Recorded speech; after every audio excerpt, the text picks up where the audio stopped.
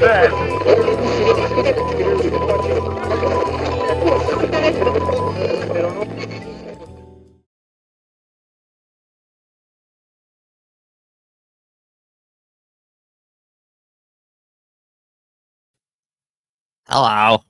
Hi. What's happening? Oh, nothing much. It's Sunday My morning. throat is feeling lovely. Yeah, we both have allergies, and we're going to be talking about movies. 'Tis the season. It's my sinus Exactly. killing me. Hey, DS Man's in the chat already. Welcome back, DS Man. Thank you for hopping in. Well, hello there to you. So, Pedro, I do Yes. believe in 1994, you and I were finishing up school Yeah, that was a long time ago. when we were learning how to make movies and Learning shit. how to make TV and make movies, and then my personal favorite thing is that went to school thinking that broadcast communications was the way to go, and then as soon as you step out the door, nope, it's multimedia. Oh, I know. Well, like, remember, like, when we were in school, the only computer in the whole department was the DOS computer. You could barely type a term. Yeah, the thing that we took it apart and painted it to look like it was made out of stone. Yeah. Yeah. Oh yeah, let's not forget the Amiga. The Amiga Yes. toaster. Yes. Well, yeah, you were like light years beyond the rest of us because you actually knew like deluxe paint and you could animate. Yeah, reality's caught up to me. I know. I remember my first job out of school, like a year down the road or so, and I walk in and they're like, "Yeah, have you ever used an Avid?" I'm like, "No." Have you ever used an IMAX Video Cube? No. Well, Yep. have at it. Start to learn. All of a sudden, like, I had to fly a computer. Like, we left right at that transition. Yep. You know, everything was tape and film, and then we go out in the real world, and it's all computers. The DS Man asks if we're fans of Francis Ford Coppola. Well, yes and no. I'd say yes and no. No, because he's not a fan of ours, so screw him. Yes, because he's a great filmmaker. How's that for an answer? There you go. We should probably introduce ourselves for people watching this stream after the fact. That's true. Oh my God. I got to put that one up. Holy cow. Wait a minute. I am so rusty at this whole, wow. 50th anniversary of the conversation with Gene Hackman. And happy birthday, Francis Ford Coppola. You know, it's funny, before we get into the whole 94 thing, introduce yourself. Hi there. I'm Spoiler Pete. And I'm not Spoiler I'm here in Moe's Tavern. Moe's is back. That was your classic backdrop. Yes. I would be Geek Time Prime, Keith. I call myself that because I kind of started this wonky adventure. So, oh, Coppola. Yeah, we were talking, I think we were talking offline last time, like what's going to happen to the industry. Yeah. When all these auteurs are gone. And it's so weird because we were talking about it, and then all of a sudden I was listening to, I think it was the 430 movie podcast, and they started saying the same thing. They're like, the movie industry is probably going to die. Very likely it's gonna turn into something completely unrecognizable, because now you got this scrapbooking way of putting movies together, and for some reason movies have to cost $300 million a pop for no sane reason on the planet. Put together by committees and yeah, exactly. And just, oh geez, that doesn't work. Let's dig out the other stacks of footage that we have. Right. And maybe we can make another movie out of that. Yeah. How that actually came around is beyond me. I mean, whoever thought that was a good idea should be shot. And they're, just the pillaging of intellectual property and brands and, franchises. And it's sad. I mean, I should have thought ahead. It's on my phone, but I have that graphic of like this year's big movie releases. Yep. And there's only like 4 original movies that aren't part of a franchise. It's really sad. And the audience that they're gunning for, the younger audience, they don't care. They don't want to see. They're just fine watching it like this. Exactly. No They don't want to see. watching They don't want to see Ghostbusters. They don't want to see You know, they want to see stuff that's new to them. I mean, you know, Dune is doing so well because it's got two recognizable names and it's new to them. You know, for some reason, Godzilla is doing really well, and everybody seems to think, "Oh, that's brand Well, new." that appeals to the 1.5-second attention span. Yeah, But you know, it's funny because I worked with a young girl. She's probably about 25 or 26, but at the time she was in her early 20s. And she told me she can't watch anything like prior to the year like 1999, uh, 98 because the effects were so bad. I'm like, well, that's like she wouldn't watch Back to the Future because she couldn't stand the effects. I'm like, but you're missing the point. Justine was her name. I'm like, effects service the script. They don't make the script. kids Although today, these days, I would argue that it's the inverse, but it's kids all today. about they set up these giant. Let's like, well, we can have this great set piece with these great effects, and let's just write something around it to get us there. Yeah, exactly. It's you know the it's not even done by script writers. It's done by conceptual artists who paint. Hey, let's have Godzilla and Kong fighting in zero G. Spoilers. Um, here's a great painting of it, and so Mhm. let's make a story center around that. Yeah, that's pretty sad. But 1994 was not like that. And before we get into 1994, I'm wearing my Deep Space Nine shirt here. Deep Space Nine, the And I Niners. just want to point out that I don't know which day this week it was. Maybe it was April 1st. I don't know. I haven't put Pluto on in like maybe a week and a half, 2 weeks. There's a Deep Space Nine channel now. There's 3 Star Trek channels. Nice. DS9 got its own channel. How about them apples? That's pretty So all cool. you DS9 haters, suck it. All right. 1994. We were youngins, Pete. We were just bright-eyed, The bushy-tailed, far off year of 1994. all excited about what the world was going to offer us. Yeah. We The were world broke. of cinema. We were still broke. We were broke. We were broke. Nothing much has changed. But, you know, when I think of that year, I mean, it's amazing that year, the releases. And when you and I kind of looked at a list over just quickly, we were like, oh my God, like there's movies on here I forgot Mm. existed. So I don't know how you want to structure this. Do you want to go by genre and just talk about a couple of the big hits from each, like horror and comedy and Throw a drama? dart. Throw a dart? Throw a dart. Well, I have this chart we're going to pull up at the end. We're going to rank our 10 favorite. We're not going to say they're the best movies. And we're not going to say that, they're the most critically acclaimed. They're just going to be our personal top 10 Sure. or 11, really, because I have honorable mention. Well, real quick, look who's here. Hello. It's Con Guy. Can we list our favorites? Probably not. Well, there is a Coppola produced movie that came out this year in 1994. That is true. And, he didn't direct it, but he had grand ideas for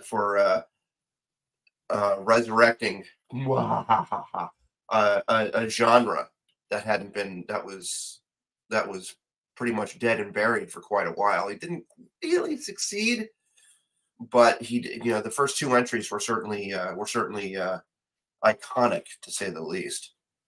Yeah. Yeah. So anyway, I'm looking at this grid. There's all these movies. I mean, I could go like right across the top row. I mean, there's probably a few that I'm sure there's many we haven't seen. But for example, Three Ninjas. Did you see that? No, How no, about I missed Three Ninjas. how about A Troll in Central Park? Nope, can't say I've seen that one. All right, we're off to a fabulous start. Airheads with Brendan Fraser and Steve Buscemi. And Adam Sandler, my favorite And Adam person in the Sandler. whole. And oh yeah, my favoriteest comedian in the whole world. No, I think I deliberately avoided that one. What about Angels in the Outfield with Danny Glover? That was actually on not too long ago. Or was it on the internet? I don't know. I came across that recently, and I still haven't seen it. Disney's Blank Check. Baby's Wow. Day Out. How about Baby's Day Out? I saw it through Red Letter Media's review of it. That's That's that's my that's my exposure to Baby's Day Out. me. However, Yeah. they did make it sound like a really funny movie because it was a live action Looney Tunes. Seriously, like the baby like face plants on the sidewalk and Oh yeah, like and yeah, the baby gets like physically abused and it is okay. Like yeah, I might lots of Wile E. Coyote gags. yeah, I might have to try to watch that sometime when I have some time. But yeah, if you haven't seen the Red Letter Media review of Baby, it's a Mr. Plinkett review of Baby's Day Out. I highly recommend it. It's hilarious. All right, we're getting to some better ones. How about the Chunking Express? What now? The Chunking Express. Chunking Express. Is that about fat people on a train? I'm just getting the ones we haven't seen that I'm Oh, sure we okay, haven't all seen right. out of the way. Was this Colors of Night with Bruce Willis? Nope. Yeah, like we said, it's a banner year for movies, 1994. Yeah. Trust us, there are movies we have seen. We're just getting these all out of the way. Yeah. All right, now we're to one that was awful that I know we've both seen. Beverly Hills Cop 3. Ooh boy. Yeah, no, I think I saw that probably the year it came out, and I haven't seen it since. God, But it's awful. yeah, it was not one of the is not one of the shining examples of a sequel being better than the original. It is not. No, it really missed the mark. Blue Sky with Tommy Lee Jones and Jessica Lange. Have you seen that? Nope. No. This is a critically acclaimed movie that I did not see, but I know it was huge at the time. Bullets Over Broadway. Sounds familiar. I Yeah, don't think I've seen it, but it does sound familiar. Is that an adaptation of a stage show? I believe it is. How about Ace Ventura, Pet Detective? There we go. Now we're getting into the real stuff. Yeah. Now this was interesting because at the time, In Living Color was running on Fox, and that was a show. I think again, it was like ahead of its time. Yep. And for all these people who say that, like, there's been no what do I want to say, diversity, if you will, in entertainment. This was an all black comedy show that I loved, and it launched the careers of like Jamie Foxx, the Wayans, like J-Lo. yeah. And there was a rubber faced white guy. He was the token white guy. He was like the only white member of the cast That's who right. who was hilarious, and he did the Fire Marshal Bills. Like I swear his face was made of rubber, and his name was Jim Carrey. And Perhaps you've heard of him. perhaps you've heard of him. I think he's made a name for himself. Yeah, And out comes this was his big breakout, wasn't it? Yes, it was. And what a breakout it was. And it was just Jim Carrey unleashed. I'm guessing that most of it was improv and I think specifically of that scene where and he does the William Shatner bit. Yes. He was just so over exaggerated, over the top with his body movements but he's got such control, Yes, exactly. Yeah, he's very, very, very good at the physical comedy. And yeah, which you either get right or you don't bother. right. Now, When you're trying for physical. what did you think when you saw this movie when it came out? Oh, I laughed my ass off. Oh, so did I. I laughed my ass off. Yeah. It was it's problematic now. Everything's problematic. Everything's problematic now. But yeah, but references to then popular movies, it was I laughed my ass off. Yeah, and of course, I'm being a football fan with Dan Marino in there, and I think they were taking off the 91 Super Bowl 3 years earlier. The Buffalo Bills were heavily favored to beat the New York Giants, and it came down to a kick at the end, and the kicker missed the kick, and a lot of it was blamed that the laces were not facing out. So the whole thing laces out, right? So, I made you cookies. Laces out just like he likes them. Of course you can. So I'll keep an eye on the chat. Sorry, I'm kind of rambling here. So yeah, and then he had a second movie that year called The Mask. Ah, yes, an ILM post Jurassic Park wonder. Yeah, that was definitely where he again, they let loose with both the CGI and Jim Carrey's talent. But yeah, I agree with that. Oh, He's definitely absolutely. a physical comic. Absolutely. Um, and it was different at the time. It was needed. We had just come out through the 80s where we had the George Carlin, Richard Pryor, Eddie Murphy, the stand-up Jerry Seinfeld. It was like the stand-up era, right? Yes. And then we get back into this kind of vaudevillian physical comedy with the pratfalls and the goofy faces and Yep. just amazing. And if you're a fan of Jim Carrey, I recommend the Sonic the Hedgehog movies because they're a perfect vehicle for him now. He's back to he's doing his Jim Carrey bit in the character he plays. Oh, look at that. You've got a Yeah. Jim Carrey action figure. Botnick it's right in his wheelhouse, and it's perfect for and Carrey's he's in his 60s now, but he can still pull it off. So another great movie that came out that year that got lost in the shuffle, I think, Clear and Present Danger, Jack Ryan. Yes, this was after Harrison Ford took over. Yes, it was Harrison Ford's second Second Jack Avenue. Ryan film. Yes. Yeah, he got quite a bit of action Oh, for we'll get to that. We'll get to that. But yeah, that was for a CIA analyst, he certainly saw a lot of action.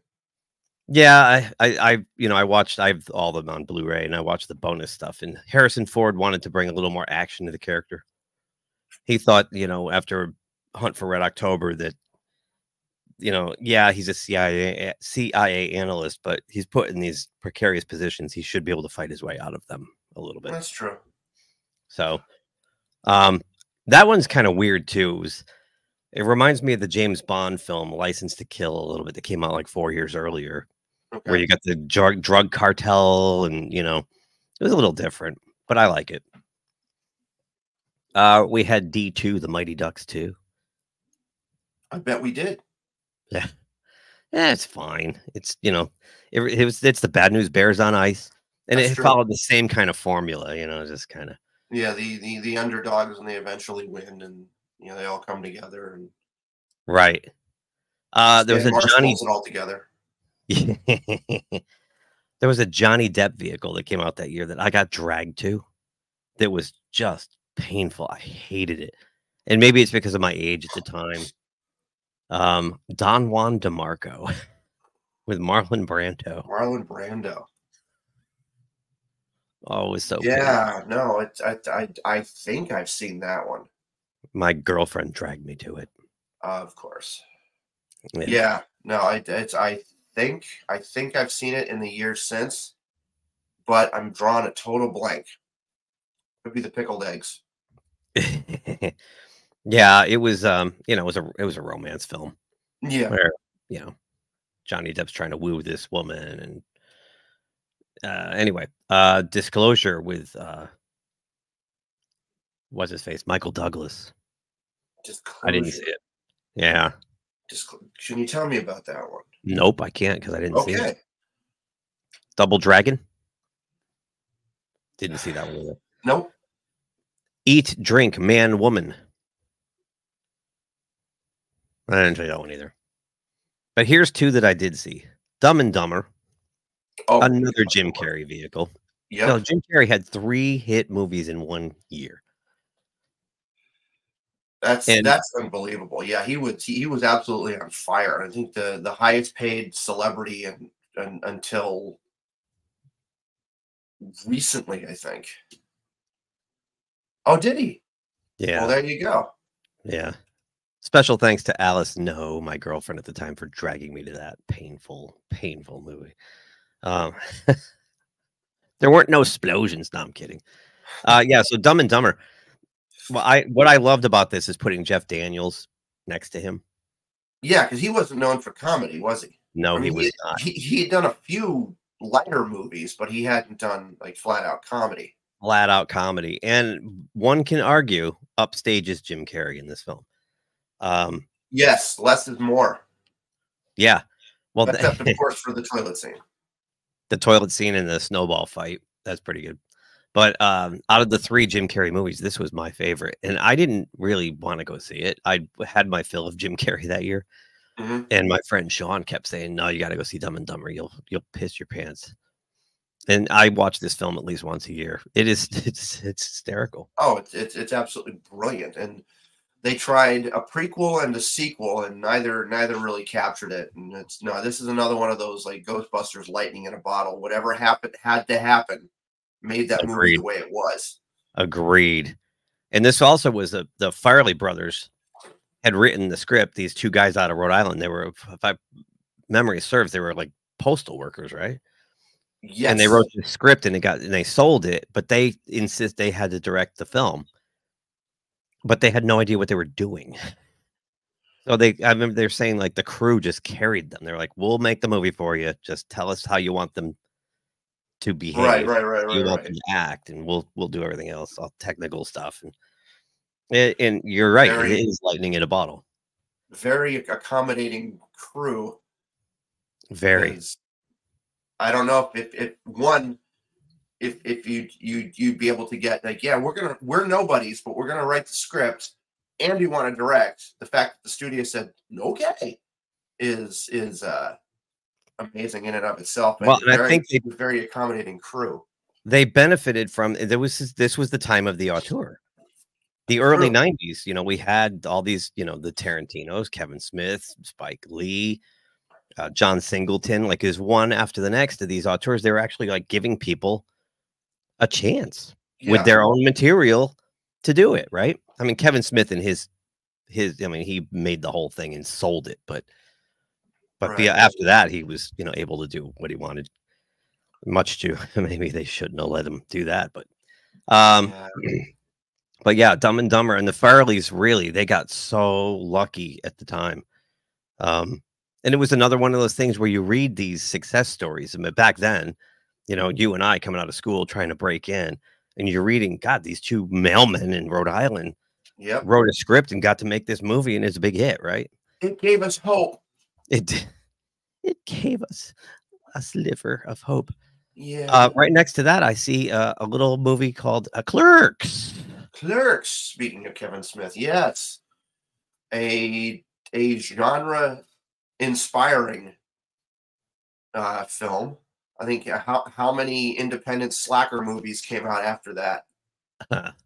4,197 by my count. Yeah, no, that was I've since my opinion of Kevin Smith has definitely gone down a bit, but at the time, the fact that he was able to pull this together with nothing but the resources that he had, maxing out his credit cards and everything like that, and using or am I thinking of Robert Rodriguez? Right. But no, like using scraps of like the end of film canisters to get the thing shot. Yeah. He was buying what do they call those? I forgot what they're called. Jesus, it's been a long time. Because that's how I did my film projects in school. You bought the tail and the tails, The tails, yeah. Yeah. Yeah. I mean, to have that much belief in what you're doing, to put yourself into a lifetime of debt, basically at 20. Let's see, he's a year younger than me, so he was probably at the time 22 or 23, right? That's right. That's a huge risk. And it paid off. I mean, it was just that time. It was a great time. It really was. And the window we didn't realize it then, but the window was very small to break in like that because it slammed shut pretty quick. Yep. So, yeah, Snoochie Boochie. Yeah. So, and I was inspired, truly inspired. Absolutely. I think everybody at our age was like, hey, we can do it too. Except, yeah, you can. No, you absolutely could if the pieces fell into place and the timing was right. Last time we tried. You That's know, I right. sat down and wrote a very I wrote my poop and fart joke script in how many, like 8 drafts of it too. Oof. I think it's pretty funny. And then we spent 2 years shooting it twice because the cast The failed being cast rotate. Yes, I remember this. Yeah, we had to because the cast kept dropping out, so we had to reshoot entire segments. And as it we had to turns out, recast the whole thing and start over. Yeah. yeah. But it was better the second time around. Well, yeah, Uh, we worked out all the bugs. but at the time, getting post-production was difficult because it would cost like $300 an hour to go to a post house. That's Like, right. we didn't have the ability to sit home in our underwear with a computer and cut. You had to go somewhere. So, Exactly. Yeah, and it was and you and I were doing rough cuts at like 3 o'clock in the morning because we were allowed to do it after hours that's right. for free, but we had to do it in the middle of the night, which was Yeah, killer. but yeah, we decided to shoot it on video, which was Yeah, unheard of well, at that the was the only time. way I could afford to do it, yeah. Yeah, but Um, editing video was not only was that incredibly expensive, but you were just at the cusp of the computer age, so correct. we had to import all the footage onto the computer, which was basically just for one scene, and it would fill up the hard drive. Yep. Edit it, Put had to have the put it scene back done to in one tape. night, export it back to tape, and then delete everything, as Mhm. opposed to bringing in a hard drive with everything already pulled on there. Yeah, and I think our first cut was almost 3 hours long for our comedy, which, like, okay, we gotta cut this in half, and I think by the time we got down to a usable, uh, cut, a usable length cut, a couple movies had come out with all my same jokes in it, Yeah, and yeah, it took I was like, "What's the friggin' point now?" yep. And it's too bad because in 1999, I got to sit down with Kevin Smith in New York.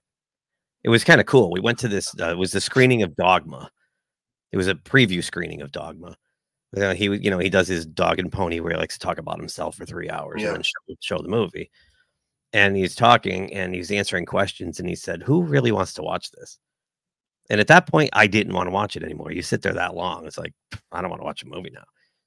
He goes, "Whoever wants to watch the movie can stay here and watch it, and whoever wants to keep talking, have a conversation, follow me into this library." There's a library. It was at Lincoln Center in New York. okay.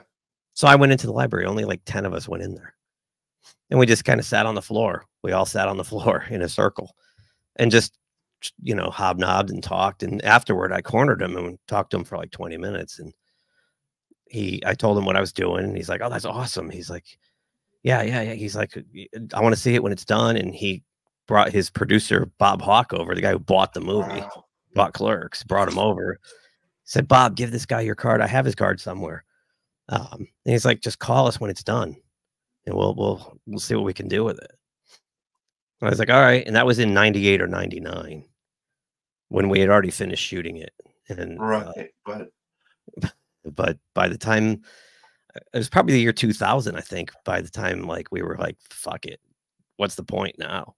All we're gonna yeah, do is exactly. get accused of ripping everything off now," you know? Yep. It's too bad. I mean, hats off to Doug Melanson and Lou Fapiano, who helped us write the script. The script was great, I thought, Yeah.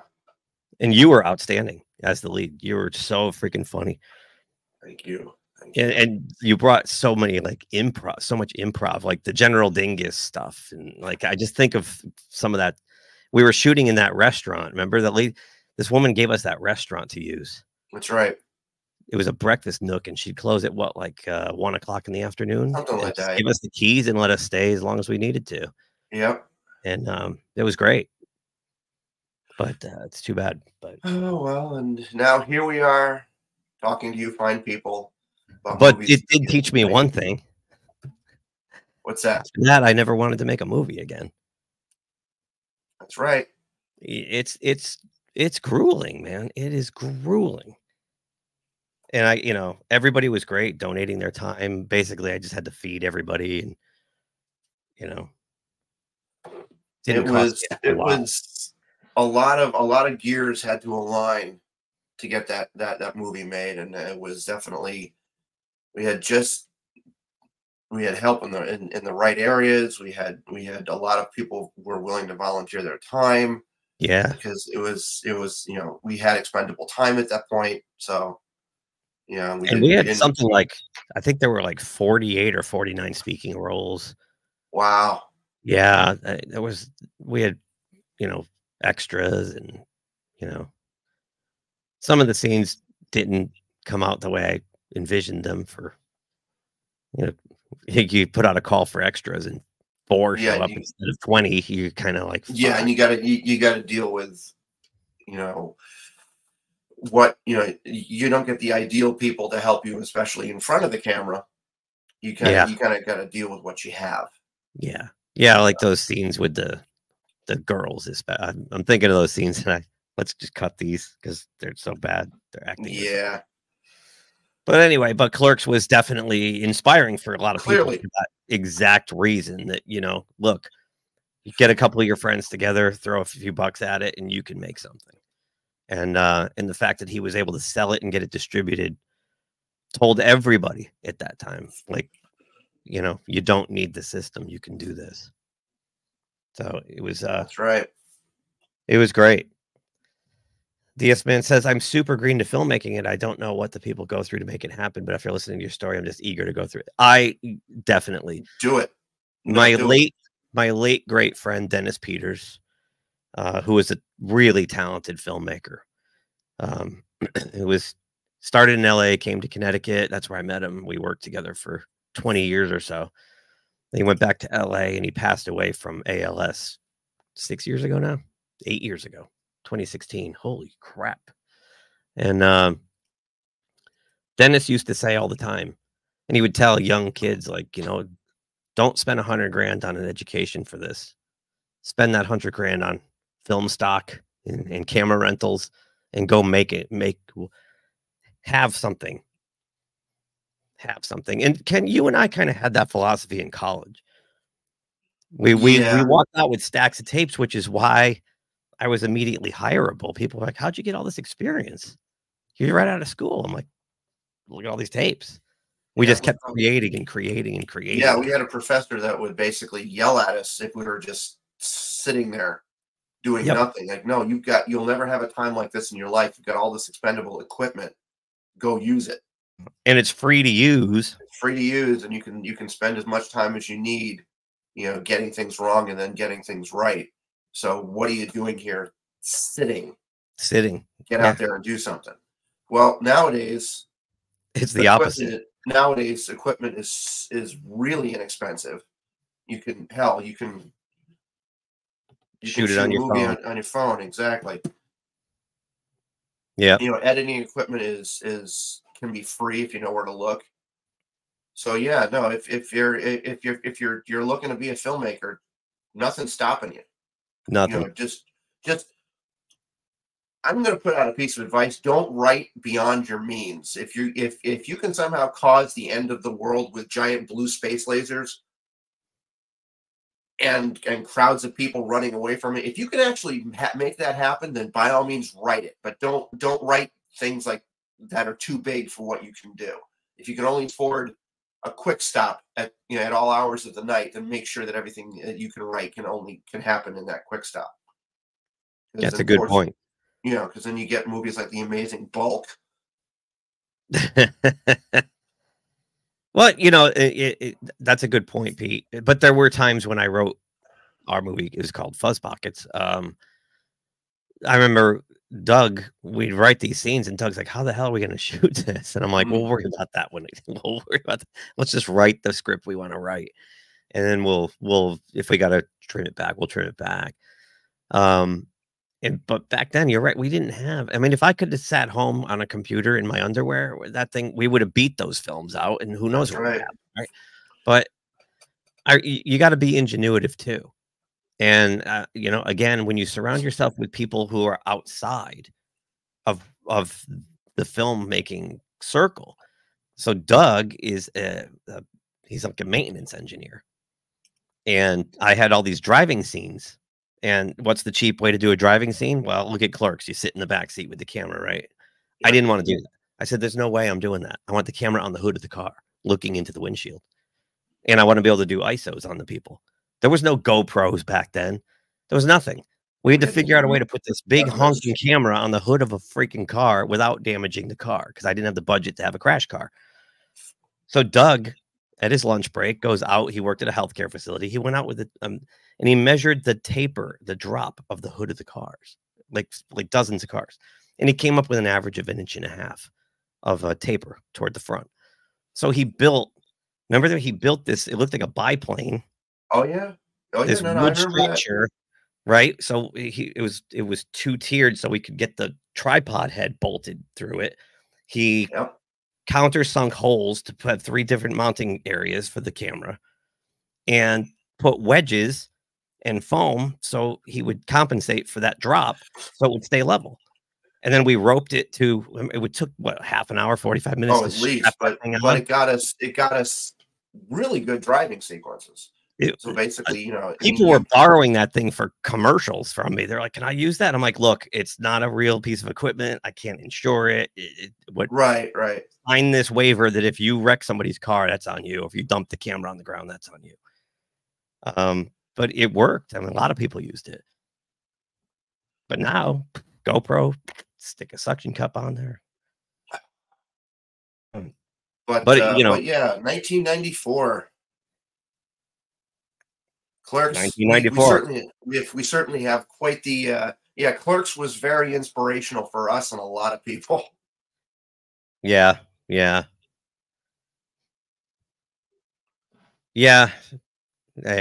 mean, whatever it's going to turn into, it's going to be way different. Way different.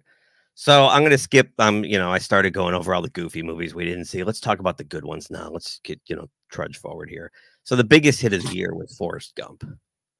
Yes, Forrest Robert Zemeckis is Forrest Gump. Now this one, I'm going to say something really unpopular right now. I'm not a big fan of this movie. I saw it once. That's all I needed to see it. Everybody is entitled to their opinion. Entertainment is always subjective. Yep. But yeah, no, that was an absolute phenomenon. It really was. Yeah. At some point, in ways, it still is. I mean, people still quote it and talk about it. Yeah, there's memes. The whole line of the chain of seafood restaurants that came from it. That's right. Yeah, no, that movie was almost unstoppable. And Tom Hanks got an Oscar for that, didn't he? I think so. Zemeckis might have too, right? Yeah. But I just remember everybody was raving about it. I saw it, maybe 3 weeks into its run, after the people were just clamoring, and I went and I was like, okay, it's okay. It just didn't blow me away. Like I wanted to be blown away, and I was like, okay, it's a good movie, but right. But it was the forerunner to a lot of common special effects. Now, like they actually made John Kennedy turn and say, "Oh, I believe he has to go pee." Yeah. Which was absolutely mind blowing at the time. Just the level of Gary Sinise's legs. Mm-hmm. So yeah, and it was so seamless that you actually forgot that was a special effect. It's funny you bring up Gary Sinise. It also tied him to this Wounded Warriors, cause that he's been a part of ever since too. He set up foundations and he's a big spokesperson for Wounded Warriors. And I think that's awesome that, and it kind of came from playing this Lieutenant Dan. Yeah. It's crazy. But, I mean, I'm not knocking the movie. I just, okay. Well, it could have been worse. It could have been more like the book. I think in the book, he actually goes into space. Oh, really? Yeah. And he's on David Letterman and, there's all sorts of, that's what's this? Yeah, I like Robert Zemeckis too. I think he's a great filmmaker. No doubt. Oh no, he's absolutely fantastic. Does have he made that Christmas Express movie. He's kind of obsessed. Polar Express. Yeah, he's kind of obsessed with the dead-eyed animation. Yeah, he is. Cary Elwes, I'd love to just corner someday and ask him about Twister, which is one of my guilty pleasures. So that year we also no, go ahead. No, you go ahead. I was going to ask him about Saw because the choice is take the saw, reach out and grab the cell phone, pull it in and answer it, or saw off my leg. Very Like, similar to really? Captain America, 1992, isn't it? Oh God. Yeah. Cut off my arm or cut off his. I'll cut off mine. So then you had, God, there's so many good movies. I'm trying to get through this list without because I want to get to our top 10 thing. Four Weddings and a Funeral, Heavenly Creatures, Hoop Dreams, Il Postino, or The Postman, Interview with a Vampire with Tom Cruise Yeah. and Brad Pitt. When I was in film school, that was I went to New York Film Academy, which now, if you can afford it, I would say go, because they're accredited now and you can actually get. Oh, are they really? Yes, yeah, they are. Not when I was there, No, I know unfortunately. they weren't. Yeah. I did for my midterm. I did an 11-minute short of The Raven by Edgar Allan Poe, and so when I was editing, when I was preparing that one, I was watching every goth movie that was out there, because like, well, this is like the grandfather of goth stories. I guess I better get it right if I'm aiming for this audience. So yes, I watched Interview with a Vampire and The Crow, another 1994 movie. Yeah. Well, since you brought up The Crow, we'll throw The Crow in there. But yeah, your Raven thing is awesome. Oh, thank you. The only thing is, I remember helping you in post, me and Dan Leroy, Ah, yes. to put Lenore in the frame and keep her, because you kept changing her expression. Yep. And the registration of the film sprockets, it was constantly moving, and it was like a one frame at a time.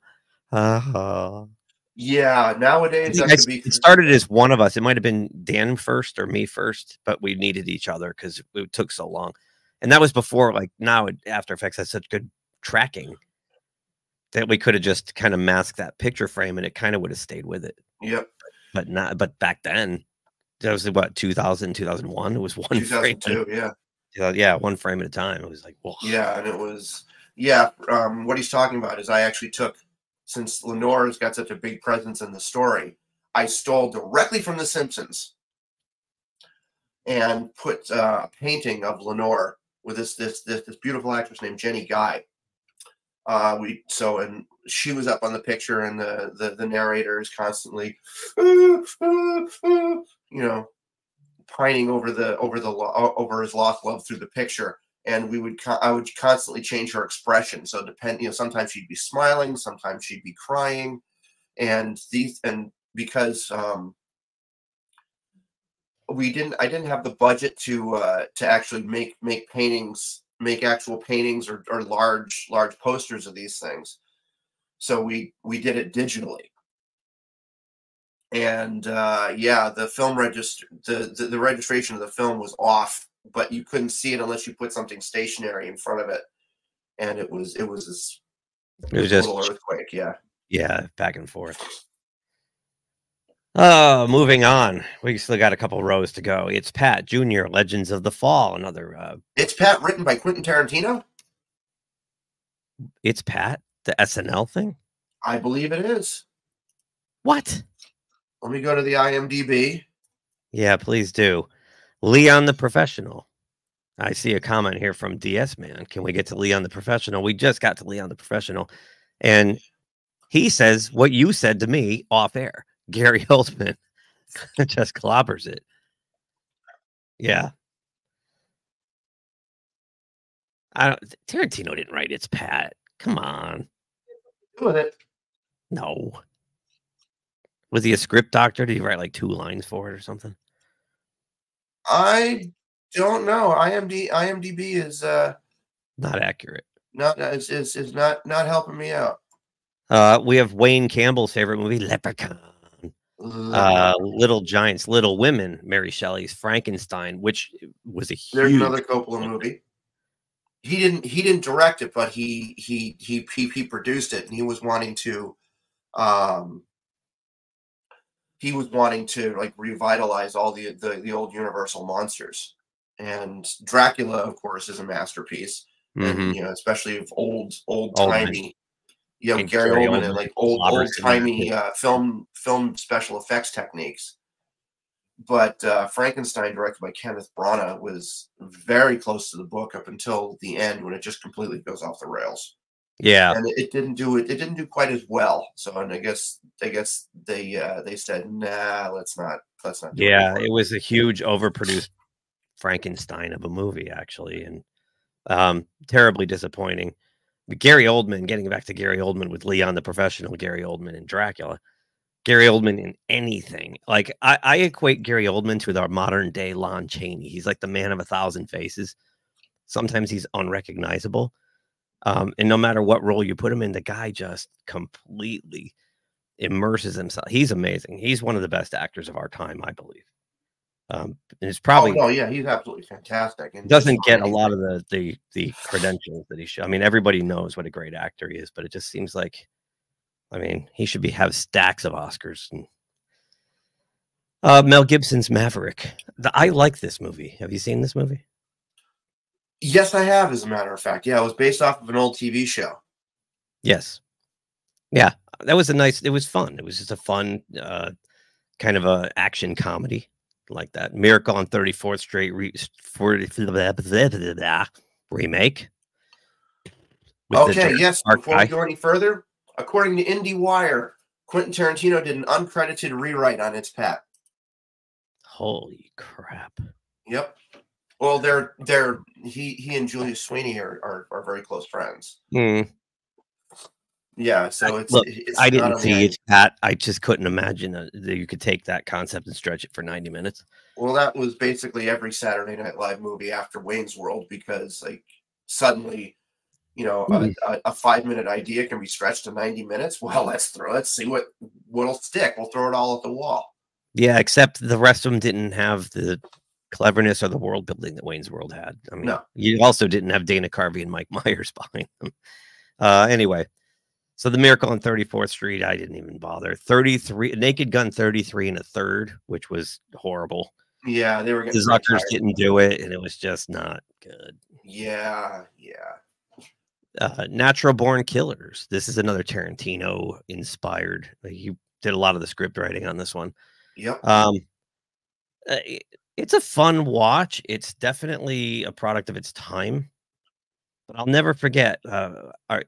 We had this great film professor, Jamshid Akrami. Jamshid was awesome. He was an Iranian filmmaker, and I remember he saw it before I did, and he came in. It is all style with no substance.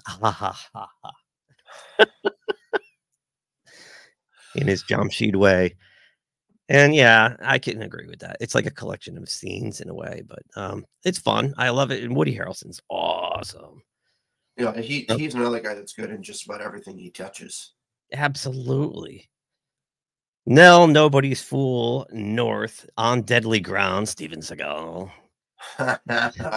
Once Warriors, Police Academy, I don't even know what number, Mission to Moscow. Pompoko?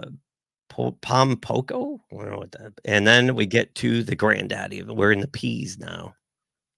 Pulp Fiction. Yes, the one that really put him on the map. Yeah. He Reservoir Dogs was a huge hit in '92, but this Pulp Fiction, he was still the guy who made. He was still he wasn't a household name just yet. That was the one that really put him on the map, and it revived John Travolta's career. that was the big one. The big one was seeing John Travolta, Vinnie Barbarino as an assassin, and and at the time, Quentin Tarantino, shocked everybody with the nonlinear storytelling. Yes. And people it was so funny remember back when that came out, the reaction from people who are into film got it. People who were not into film were like, it's told out of order. I can't follow it. What's going That's on? right. Yeah, and missed a lot of the comedy. Missed the what was Dan's favorite? His term for it. I'm drawing a blank, but anyway, it wasn't so overt with the comedy. The comedy is much more subtle. It's very subtle. I wish I could think of that term that Dan used to use. Subversive, but yeah, it was like nothing we'd seen. I mean, you think about what we went through in the '80s. A lot of it was big spectacle, blockbuster Yep. kind of stuff, right? And then come into the '90s, and you get all these independent filmmakers, coming out and putting their mark on things. And this one This changed one the game, basically took all the molds and just smashed them to hell.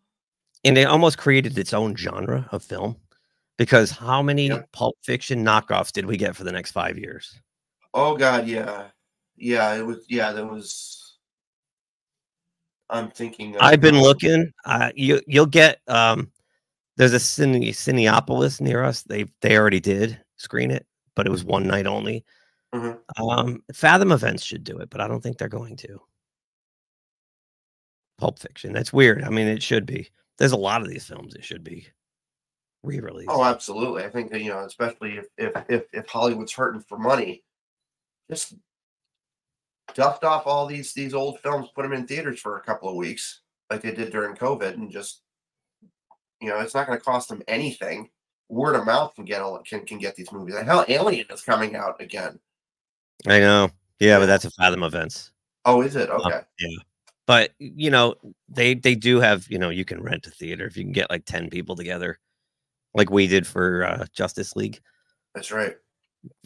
Put down 12 or 15 bucks each, rent the thing, and screen it yourselves. There's always that Yes. option. But Yeah. And yeah, Pulp Fiction is one of those movies that actually helps being in a theater. absolutely, absolutely. I went to see that with the aforementioned Alice, and we both walked out. It was weird. We walked out going, "What did we just see?" Like that was a movie it went home with you. Yeah.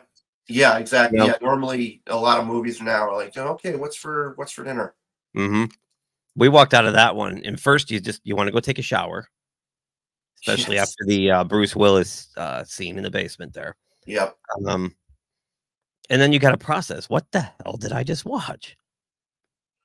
So Exactly. Yeah, that was genre defining and absolutely mind bending, and it was one of those things you had to see multiple times to get it.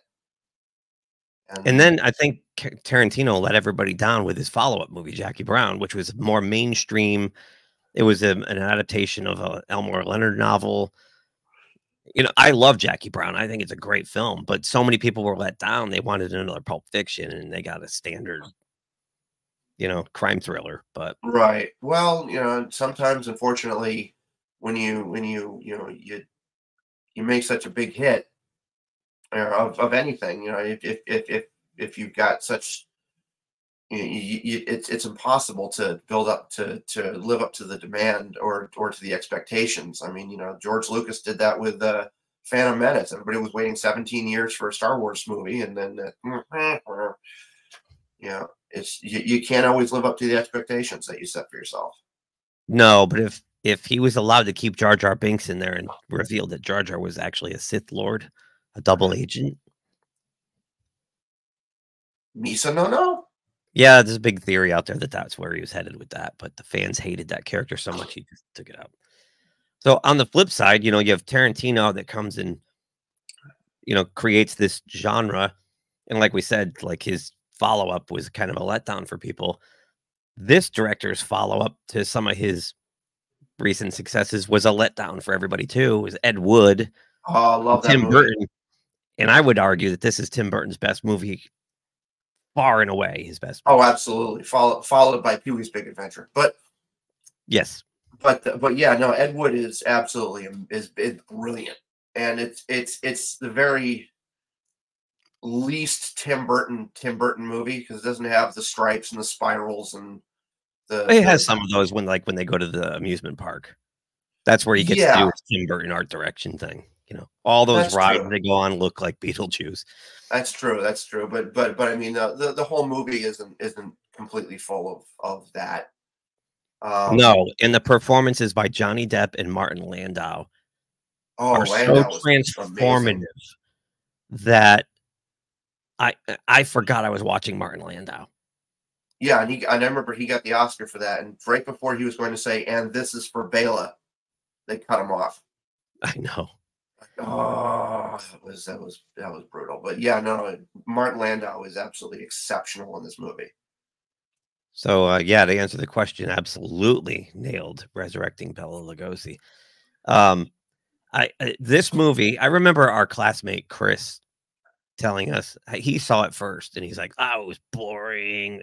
It drags." So I didn't bother going to see it. It Yep. didn't last long. It bombed. But Trinity College in Hartford has a beautiful cinema. Yep. It's a converted church and 70 millimeter, and they ran Ed Wood, and I'm like, I'm gonna go see it. And I got up there. I was supposed to meet a bunch of people. I got up there late. They were already in there. So I just went and sat in the first seat I could find. The theater was full. And I'm glad I sat there by myself because I was swept away and became such a huge fan to this day. I love Ed Wood. It's one of my favorite movies of all I time. think I actually have that one on DVD with all the extras and everything like that. And I of have course, the Blu-ray, yeah. Oh, ooh. I think the Blu-ray you can get for like $6 right now on Amazon. Really? Okay. Yeah. So yeah, no, Ed Wood is. I mean, that also inspired our love of we actually got into Ed Wood. Yes, we did Because of Ed Wood. And I got to say the recreations of the Ed Wood films in Ed Wood are darn near almost spot on. Yeah, the styrofoam headstones that wobble and yeah, Johnny Depp's performance was great. I mean, I was a little disappointed when I saw interviews with the real Ed Wood that he wasn't so yes, I'm big and loud but that's fine. He made it kind of cartoony and that worked because you had to get on board with this guy, right? You're making a movie about the worst filmmaker of all time. You want to be on his side. Yep. He had to be likable. And Johnny Depp nailed it. I mean, you're rooting for this guy. And I'll never forget reading an interview with Tarantino where he went to see it and the whole theater was like laughing at the end when he's like, this is the one I'll be remembered for. And Tarantino was like, no, you're missing the point. This is inspirational. This guy, no matter what happened, all the negativity, all the haters and all, he just kept plowing forward with a big grin on his face, right? Worst film you've ever seen. Well, my next one will be better. Exactly. Yeah, it didn't faze him at all that people hated his work. He's just going to be, I'll do better next time. That's because my voice is starting to fail me. That's why I'm starting to sound like Christopher Walken.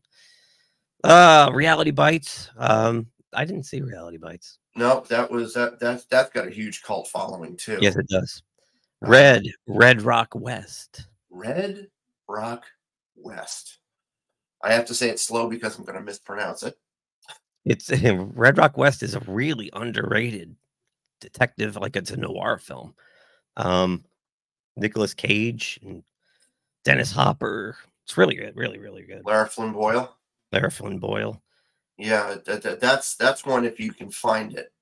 Yeah, Vinegar Syndrome here in Connecticut did a 4K restoration, and put it on, of course, 1080 Blu-ray, which you can get now.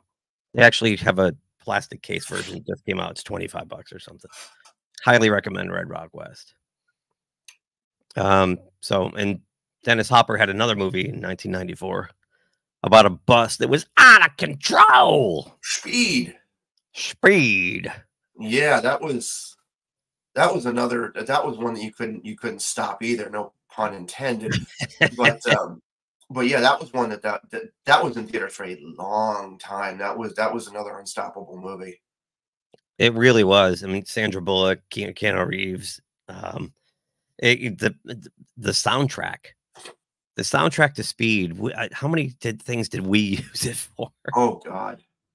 Remember Ben, our classmate Ben, used that soundtrack for everything too, because he made all those little action movies all the time. That's right. UPS Man and stuff.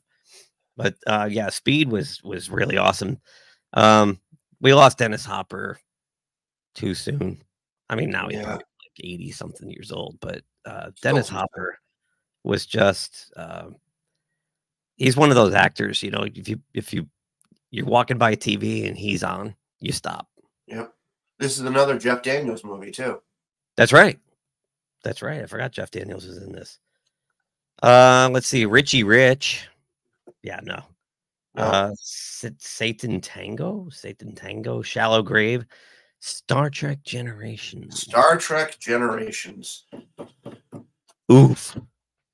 Where to start on Star Trek Generations? Probably the less said, the better. Yeah. That was a I remember colossal disappointment. that was. Well, yeah, the studio mandate was there. They just kept shoving stuff in there, and you know, you have to do this, you have to do that, you have to do this other thing. And they were nervous about handing off the film franchise to the Next Generation cast, even though the Next Generation was one of the most popular television shows out at the time, clobbering it in the ratings in syndication. That's right. And they were too afraid, so they had to have Kirk there to do a handoff.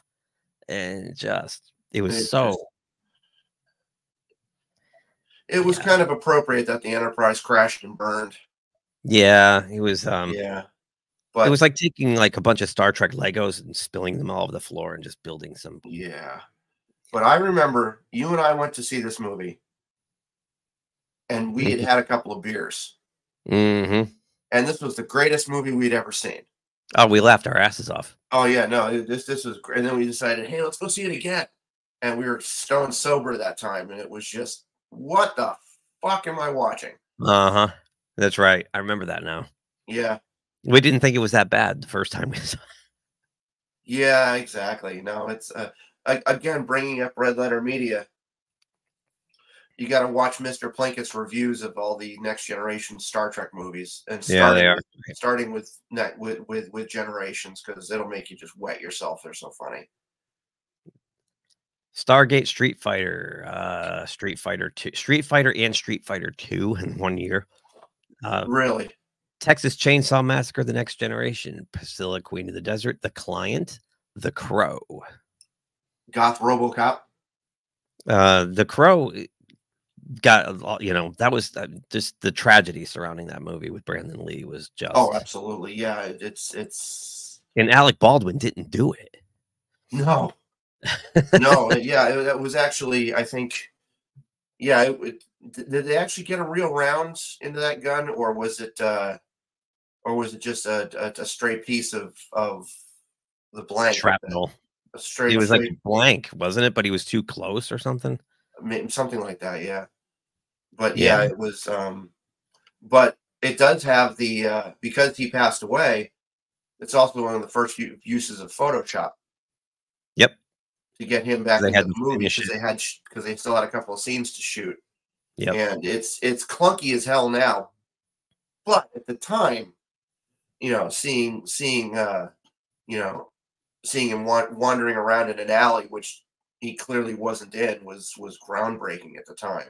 It really was. It was. I remember seeing that and going, "You can't even tell," you know. Yeah, in 1994, you couldn't tell. I mean, like you said, now it's obvious, but still, it was it was still revolutionary. Yep. And now they're remaking it this year, or it's going to be released this year. And screw you. Yeah, can't remake that. That's sacrilege. So Dennis Hopper died on May 29th, 2010. So, geez, I didn't realize it was that long ago. I thought it was like in the teens. Wow. Well, if you want to see one of his first performances ever, he's on the season 4 Twilight Zone episodes. The year they went to the hour-long episodes. Really? Yeah, I forgot the name of the episode offhand, but yeah, he's great, and of course he's great in it. But he was like 20 years old and crazy. I'm going to save this one for the very end. Then we got Flintstones, the Coen Brothers Hudsucker Proxy, which I have seen. It's been a long time since I have seen it, but yeah, that's a great cartoon of a movie. It's when Charles Durning jumps out the window. Yeah, you know, or just the acting alone of being in that old timey style. Yeah, that's what I love. It's that retro noir style. Or the gag. Hang on, I'm going to stall here. Big Art Deco clocks and everything. Paul Newman's great in it, and Tim Robbins, of course. And I love the gag where Tim Robbins he's trying to explain his new product, and he holds up a piece of paper. Yeah. Yes. Exactly. The hula hoop. It's for the kids. It's for the kids. It's a great Coen brother. It's again, it's a kind of a dark comedy. It's not it's that dark humor. It's a black Yeah, comedy. yeah, If you're not into exactly. that kind of comedy, you're not gonna like the film at all. But I love it. I love everything the Coen brothers do for the most part. They did have that one era where they made a couple of bad. They did that horrible movie with George Clooney and what's her name Oh, from brother, the where art thou? no, the one it's a romance one. The girl from the Verizon ads or whatever her name was back then. The Lady Killers, there was that, then there was a couple right there. They made like 2 or 3 in a row. I'm like, "Uh-oh, have they lost their edge?" But then they came back with No Country for Old Men. They've been great ever since. Now they're retired, which sucks. Well, Jungle one of Book, them is Last still working. Seduction, The Lion King. The Lion King, which I'm going to admit now I've never seen. Come on. Never seen The Lion King. I've seen parts of Really? it, but I've never seen The Lion King. So it was re-released weirdly last year for its 29th anniversary. Very strange. And I took my daughter to see it in the theater. Um, and sitting there watching her face take it in was awesome. And watching that film on the big screen again for the first time in like 30 years. Oh my god, it's a masterpiece. It was Disney when Disney went through that renaissance in the late '80s, Yeah. early '90s. They were at the peak of their powers for Lion King, and it's been all downhill since. Yeah. Um, my god. It's just and it's the last that was the last hand-drawn animated film they did. Home on the Range actually is. Okay, well, nobody watched that. Yeah. Yeah, this was the last popular The last popular, the yeah, the last last popular hit. hand-drawn movie. Yeah, and, just watching that beautiful hand-drawn 2D animation Oh, on a that's giant something that screen in an AMC theater was just and strangely enough, I got home about a week later, I was at Big Lots, and I always go look at their Blu-rays because they always have, like you can get a decent Blu-ray for, like, $3, $4. They had the 4K edition of The Lion King for $8, wow. so I bought it.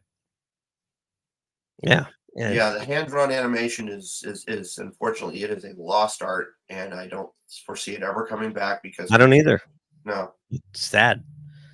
The Little Rascals, blah. The Yeah. Madness of King George, The Neverending Story 3. Only Ooh, 3 of 3. those? I didn't even know that They're existed. remaking that. And speaking of bad, The Next Karate Kid. Oof. The Paper. I saw The Paper back then, and I really liked it. Michael Keaton, Glenn Close, Yes. but I couldn't tell you anything about it right now, but I remember loving it. I remember renting it. We watched it on VHS. The River Wild with Meryl Streep and Kevin Bacon and the kid from No. Jurassic Park. This Really? movie's kind of fun, actually. Um, this came out in like early '94 in like fuck you February when there's nothing to go see, Okay. and the girlfriend was like, "I want to go to the movies," and we're looking like that's when you had to open the newspaper and Oh look at god, the movie yes. listings, right? You're calling movie phone.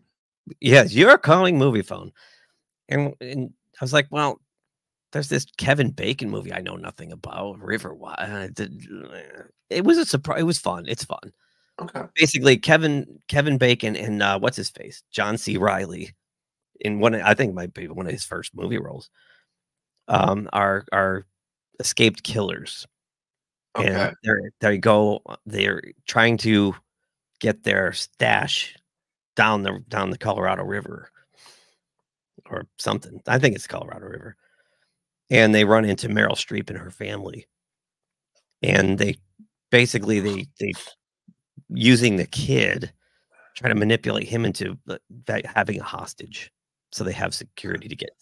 And it's really, and Meryl Streep's like an expert rafting, Sure, doing. sure, sure, sure, sure. It's fun. Oh, it It's sounds good. it's definitely it's a rainy day watch. It's not great, but I mean the people in it are great. David Yeah, no, it Strathairn's sounds in good. it. Uh, Who was in it? David Strathairn,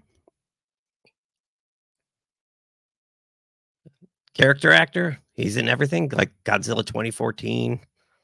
Yes. Good Okay. night, Yeah. good luck, and good night. Sneakers. Yeah, he's in Sneakers. Yeah. Okay. Uh, Great character actor. He shows up in like everything, you know. Yep. Got the raspy voice, sounds like me right now. That's right. The Santa Claus with Tim Allen, which Ah, I yes. saw for the first time last year and loved it. Teaching entire generations how to misspell Santa's name.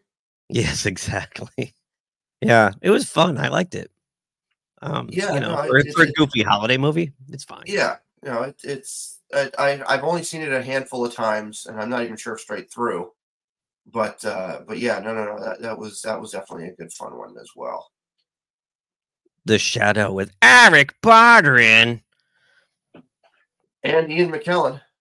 and Ian McKellen. That was another kind of Yeah, they were trying really hard to bring back the pulp heroes. There Mhm. was the Shadow, there was the Phantom, Yep. whose costume was made by Jim Henson's Creature Shop. Oh, really? I did Yes, not know that. but yeah, this was all to cash in on Batman Yes. Yep. because old timey superheroes are popular. Rocketeer. There's a bunch Yeah, of the them. Rocketeer. Although he's not really an old timey one. He was definitely more No, he modern. was a fake old-timey one. Yeah, but they were all trying to catch up, and I think the other studios that didn't have properties like Warner Brothers had all of the DC stuff. Right. Um, they were going to the public domain heroes, Yeah, exactly. and it just No, yeah. didn't Plus, they work. weren't really well-made films either, just as films. Yeah, they had like the crazy comic book style, but figuring it's for kids, everybody will love it, Yep. and they didn't. Yep. The Specialist with Sylvester Stallone. Time Cop with Jean-Claude Van Damme. Getting Time close Cop. Ha ha here. ha. To Live, Tom and Viv.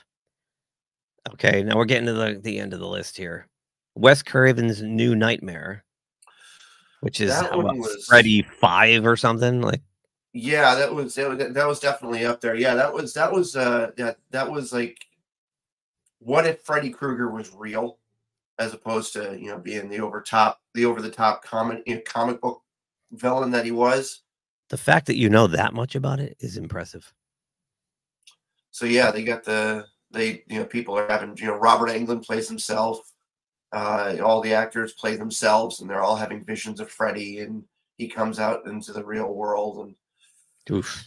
yeah, After there's. the second one, I was done with those. Yeah, yeah. I'm not big on slasher movies. It's just. Me either. I'll watch the first one, maybe the sequel, but Yeah. I don't need 7 or 8 of them with the same thing happening over and over. But those movies help bankroll. Oh, I know they do. Yeah, they were a license to print money. They were really cheap to produce. Jerry And Wenner tells me all the time, if you want to bankroll something, make a cheap horror film and then use the money from that to do what you really want. Yeah. Wyatt Earp with Kevin Costner. Yeah, I didn't did bother that come out seeing the that. same time as Tombstone? Exactly. And they were basically about the same thing. And Yeah, there was a lot of once that I going saw around in the 90s. Tombstone came out the year before, 93. And once I saw Val Kilmer as Doc Holliday, I'm like, nothing's going to top that. I'm not watching Wyatt Earp. Yep. Yeah, there was a lot of that going around in the 90s. You had like The Abyss, Deep Star 6, Right. and there was a third one. I forget what the third one was, but it was horror movies underwater. Not that The Abyss falls into horror movies underwater, but everybody, because it was the last to the party, and it was about underwater Mm-hmm. adventures. So people are just like, nah, we monsters underwater, we don't care. Then Armageddon and Deep Impact were another one in the 90s that it was right. the same premise. Volcano and Yeah, it whatever was that all like the same premise that came out at the same time. right. Yeah, then they had the asteroid. Yeah, deep in. Yeah, right. So they have 2 left. There's one that was great and one that sucked so bad. A friend of ours made a documentary about it. Which one should we go with first? I know I know what the documentary one is. Let's save that one for last. Okay. True Lies. True James Cameron, Lies. James Yes. Bond movie. I think his only comedy. Yeah, and clearly he always wanted to do a Bond movie. Yes, and So it's a Jim making Cameron movie, so it's a masterpiece, of course. it's to me, it's a spoof of a James Bond movie. Yeah, it's a very successful spoof of a James Bond movie, even to the point where he comes out of the water in a wetsuit, takes off the wetsuit, and he's got a perfectly pressed tux underneath. Yeah, which is very similar to the opening of which movie was that? Goldfinger? Yeah, I think it was Goldfinger. Wasn't From Russia with Love. That starts with the maybe it was From Russia with Love. I don't remember which one. One of those early Bond films. He kind of does the same thing. He's got the duck and he yeah, this was a breath of fresh air. I thought True Lies was true genius, actually. Bill Paxton is the slimy used car salesman. God, yeah, everybody in that is it just knocks it out of the park. It's just and the whole idea that his wife, Jamie Lee Curtis, thinks he's just a boring ass computer salesman and who happens to be Jack to hell. Right, exactly. Some great one-liners in there, the snow cone machine. That's right, yeah. Have you killed anyone? Yeah, but they were all bad. We're gonna die, aren't we? Yup. Look who's here, dude. Mr. Lundell. How are you, man? We got to get you on, and we're gonna do these Sunday morning things pretty regularly. We'll have to get you on. Mr. Lundell, for those of you watching, was a longtime friend and contributor to our old streams on Tuesday nights. And that brings us to the movie So Bad, a friend of ours made a documentary about it. Roger Corman's Fantastic Four, 94. That's right. That's right. Still the best Fantastic Four movie that we've ever gotten. It's actually the truest adaptation of the Fantastic Four we've ever had. Yes. That's right. Yeah, the movie that was made. Oh, yes, Charlton Heston. Of course we know Charlton Heston. Well, you really screwed the pooch this time. Yep. Yeah, Roger Corman's Fantastic Four. Only made to keep the licensing rights. Exactly. How did it wind up finding its way to conventions? Because I know you couldn't go to a sci-fi or comic convention without running into one of these. Well, a little backstory on that. Our friend Marty Langford up in Springfield, Massachusetts, made a documentary about it called Doomed. So if you're out there, you can find it. I think it's on Amazon Prime. It's called Doomed. So Marty set out to make this documentary, and in the process, he contacted me, and he found out that there are only 2 existing film transfers of this movie. Oh wow! To U-matic 3/4 inch. There were only 2. That's right. And Marty got his hands on both of them, and actually, I have your decks. I can get them for you. I know where they are now. I had a flood. I don't care anymore. Okay. And what happened was the two transfers, Marty got his hands on them, and one of them got eaten. One of them got eaten in the tape deck. It was so old and so bad. It was sticky, like it fell apart. So he sent the deck out to get cleaned. Second one worked, and he was able to transfer some of the footage, but not all of it. So back in the 90s, clearly someone had these and made bootleg copies of this movie on VHS and then DVD. So it got around, and it's got a cult following. People love it. But the documentary Doomed is interesting because it's really, have you seen it? I've seen parts of it, not enough of it, but yeah, it was. It's really sad because the actors were all sold that this was going to be like Batman, right? Yep. And it wasn't, and they got screwed. And Stan Lee paid for it to never come out. Stan Lee's like, just make it and bury it, because the whole point of making it is Fox wanted to retain the rights to the Fantastic Four, so they had to make a feature. I think it was like within 7 years. You have to make a new one within 7 years, or you lose the license. And they wanted to keep it. So they made this it was a $1 million budget. It was awful. And Stan Lee's like, don't ever let this see the light of day. And paid to put it away. And then, you know, people being people, it got out there. So Yep. yeah, I think my favorite part of that is that they actually had the Dr. Doom read his lines through the mask. Oh So he's like God, that's right. unintelligible. Get them. I'm sorry. What was that, sir? I said get them. Exactly. Like Yeah, they didn't even ADR his dialogue. It was so bad. Well, when you make a documentary, you can ask for interviews.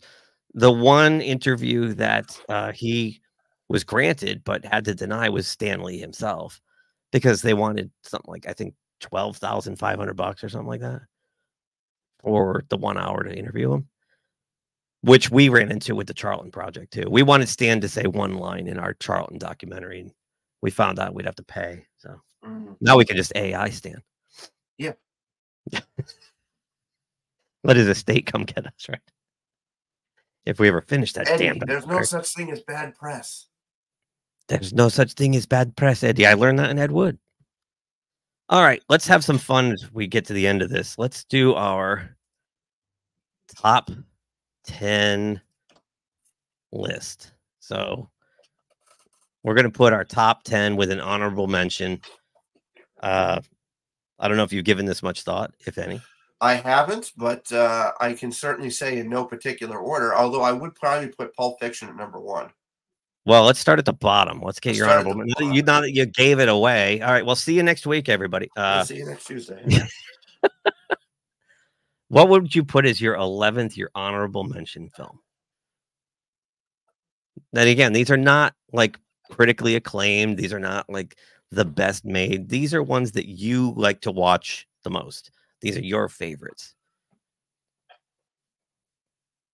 I'm gonna say with Star Trek Generations, because it's crappy. Whoops. It's sad. Oh my. Yeah. But yeah, but if it's on, I'll watch it because it's better than current Trek. So, Mr. Lundell, this would not make your top 11, is what I'm guessing. Wait, put his. Oh my God, we forgot Oh, Shawshank Redemption. we didn't even How did I put miss Shawshank Redemption? It's right here. Oh my God, how did I forget that? I'm going blind. These glasses don't work. The movie that single-handedly keeps TNT in business. Oh my God. Yeah. I guess I got to crawl through 500 yards of piss and shit now for forgetting that. Frank Darabont's masterpiece. I mean, my God, it's coming out. I think they're putting it back out in cinemas. I think Are they really? I think it's a Fathom Events if it hasn't already gone by. But yeah, Shawshank Redemption. I'll make it up to you, DS man. I promise, because it's going to be on my list here. Jesus, how did I skip over that? We both. I guess I was too anxious to make fun of Fantastic Four. Yeah. Shame on us. Wow. I'm going to flog myself with a broken bottle. So whatever you do in your free time is your business, dude. Thank you. My honorable mention is Dumb and Dumber. I love it. I watch it at least once a year. It makes me laugh my ass off. I just watched it on a plane recently. And you know, when you're on a plane, you don't want to like, ha, ha, ha. You're like, you know, shaking and trying to hold back your laughter, and you start tearing up and snot start coming out. Yeah, that was me. Dumb and Dumber still just makes me laugh my ass off. What's your number 10? Number 10. Let's see the posters here.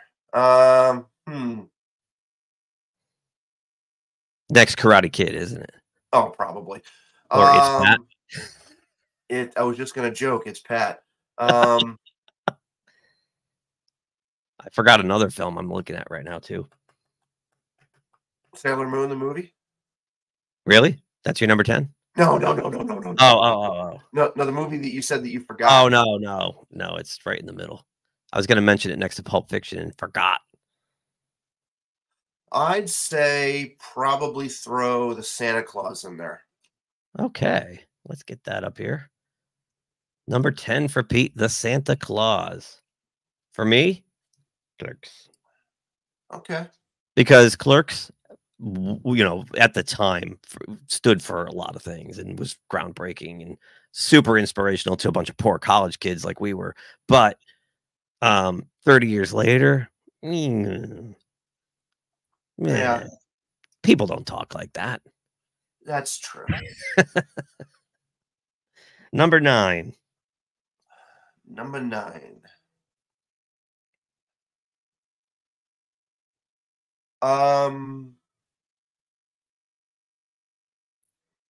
You know what? Because it's so beautifully shot, I'm not gonna comment on the content of the movie, but put Interview with a Vampire up there because it is beautifully shot.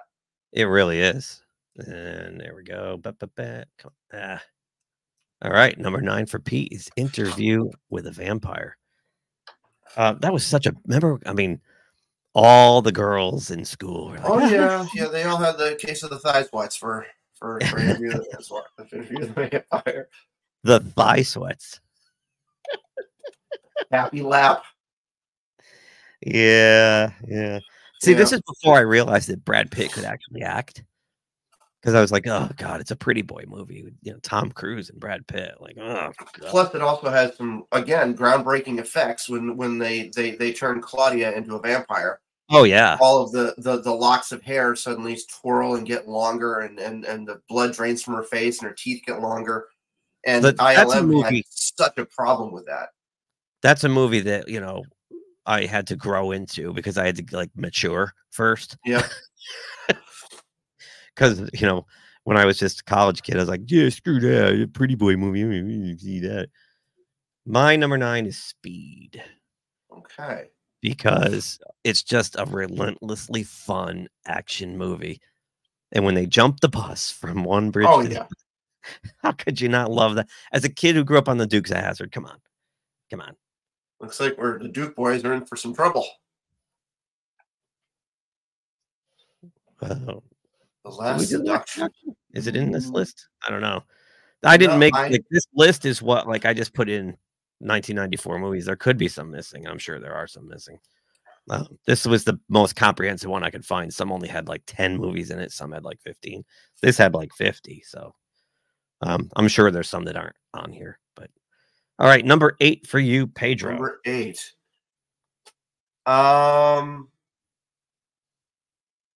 Put Forrest Gump up there. Foresty Gump. Forrest Gump. Nice. That's a good spot for it, I think. Yeah. Considering my personal view on it, I'm going to put a movie that I hadn't seen until I think last summer. Hoop Dreams. No, Oh. Hoop Dreams is awesome though. And I just got the Blu-ray, and I love this movie, Red Rock West. Red Rock West. It feels like a Coen Brothers movie. It's got that same, noir. The Kill My Wife Gone Bad. The domino effect from that. It just, just wrong guy in the wrong place at the wrong time. Yeah, no, it is ludicrous. Of course, it's ludicrous. That's what. So is blowing up a shark with an oxygen tank. It's absolutely impossible, but just go with it. Yeah, exactly. Jeff Bridges and Tommy. Oh yeah, yes. And his dad is in that as well. Jeff. His dad's best part ever is Seinfeld when he's that cranky old gym teacher. I love World's best dad. Yeah, that's right. What do you got for number 7? Let's see the list. This is interesting. Our list so far is so different. We haven't had anything similar. I'm gonna put The Mask. Oh, sorry. You need more posters? Yeah, I'm gonna say let's put The Mask up there. Again, I'm doing this for the effects. Right. As a post-production effects guy, I can see that. Why you would do that. Yeah, because it's again, that was ILM at its top form. Having done photorealistic dinosaurs, it had to now do photorealistic Tex Avery cartoons. And yeah, oh yeah. And Go ahead. No, I go didn't want ahead. to. Go ahead. Go ahead. Go No, ahead. no, I didn't want to step on you. You weren't Oh no, finished no, yet. and it's got nothing to do with the comic book that it actually came from. They watered it down tremendously, but Oh yeah. it is its own thing. But in the days of early CGI, it was a must watch. Yeah, I remember that I the only reason I wanted to watch it was for like as you astutely point out, the Tex Avery style effects. The big mouth and the eyes popping out and all that kind of Yep. stuff. And it was cool, man. It was cool. What are we on? 7? My number 7 is a Jack Ryan thriller with Harrison Aha. Ford, Clear and Present Danger. And maybe it's because I just watched it like a month ago, so it's fresh in my brain. But I really like that movie. I think the first 3 Jack Ryan movies are amazing, but I like the 2 with Harrison Ford because I like how he plays Jack Ryan versus Baldwin in the Mm. first one. But Hunt for Red October is one of the Oh best. no, that's another the effects, the audio effects, I believe, were done here in Connecticut at Sonolus Oh, it's Studios. Sonolus Studios, yeah, that's because of the naval base, yeah. Yep. Yep. Alright, what do you got for number, 6? Ooh.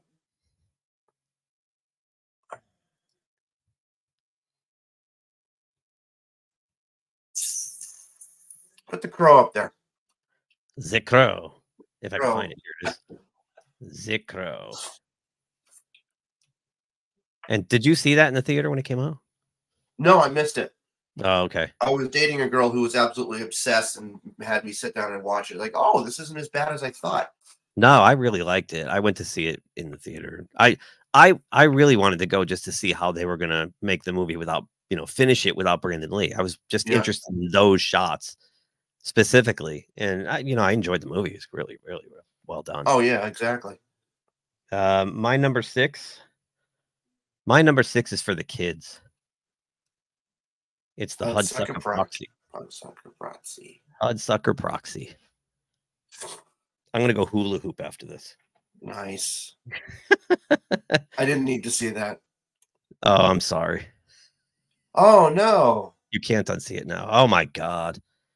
I love John Candy. Oh man. It's after he died, it made Planes, Trains, and Automobiles that much harder to watch because he's such a lonely, sad sack in Planes, Trains, and Automobiles. And Yep. I love John Candy, man. Candyman? The John Candy man. Yeah, maybe if we say John Candy man 3 times, he'll come back to life. But then he might be a murderous, rampaging ghost, so maybe we shouldn't. Yeah, all the bees and yeah.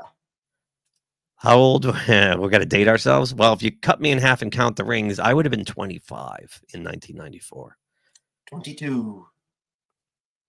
Yeah. 22, and the world was in front of me and I was less bitter.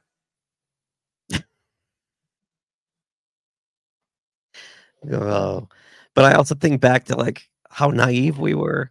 Yeah. Yeah. It's all part of growing up. Come on. Everybody goes through it. All right. What's your number 5? Now we're getting into the nitty and the gritty. Now we're getting into the good stuff. Yeah, now it's gonna get hard because It's already been hard. Do you know how hard I scribbled this before we went on? And I'll without giving it, you can't see, but I've crossed out so many and changed things around. I'm like, no. This is a hard year. This was a this is a banner very year. hard. Really Yeah, there was. was so many good movies that came I out. mean, I how do mean, you top Beverly Hills Cop 3? You just don't. with Street Fighter 2, that's how you do it.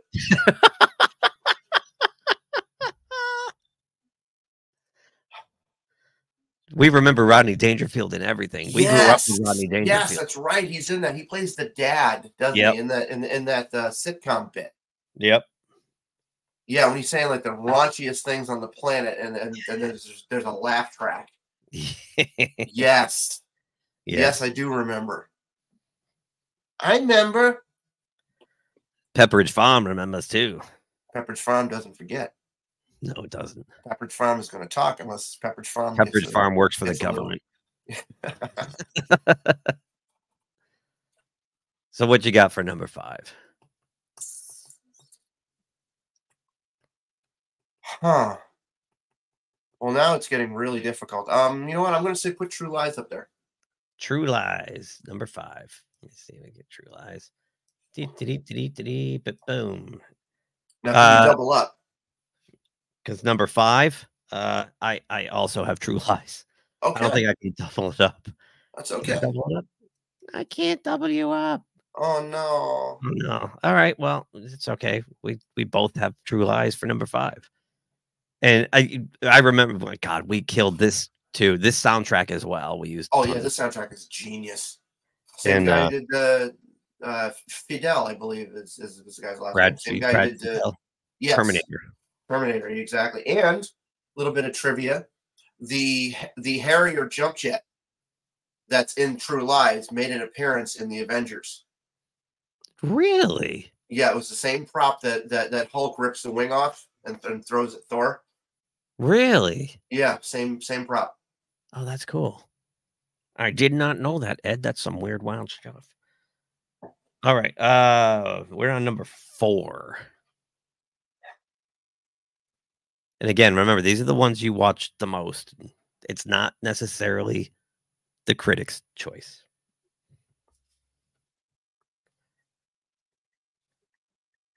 Police Academy Mission Moscow, isn't it? Oh, absolutely. Let's go with Shawshank. Shawshank Redemption is your number 4. Whoop, 4. My number 4 is a movie I forgot to bring up. It's a little ditty directed by Robert Redford that has not yet made it to Blu-ray or streaming, really, or anything. I know you can pay-per-view it, but Quiz Show. Quiz Show. Quiz Show is a That's 30 years too. phenomenal, Wow. phenomenal film with Ralph Fiennes Yep. in the lead role and John Turturro. Man, it's a true story about a rigged television game show in the 1950s.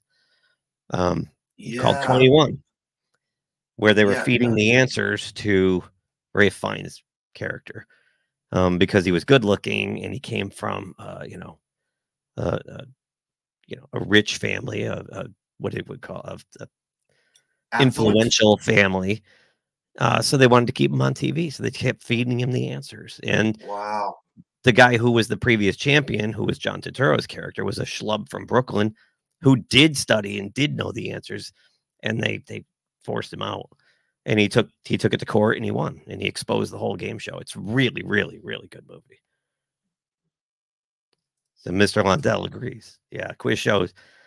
I've been pinging Bill Hunt over at Digital Bits every couple of months, going, "Where's quiz show? Where's quiz show?" Is anybody going to do it? In fact, I'm going to go down to Vinegar Syndrome in the next week or 2, and I'm going to ask them if they can acquire the rights and restore it. So, oh, Juliette Lewis, really? Are we happy for Robert Downey Jr.? Absolutely. It is on DVD. Quiz show. I have the DVD, but the problem with the DVD is it's 4x3 letterboxed. Oh So no. on a widescreen TV, it's a tiny little thing in a rectangle in the middle of the screen. It's awful. Somebody made a region-free Blu-ray. I saw that, yeah. But every time I see that and then you get it, it doesn't play.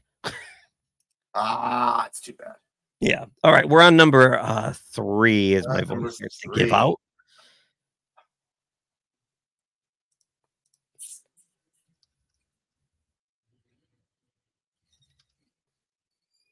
Scroll down a little bit. Richie Rich. Yeah, Time Cop. No, Time Cop the musical.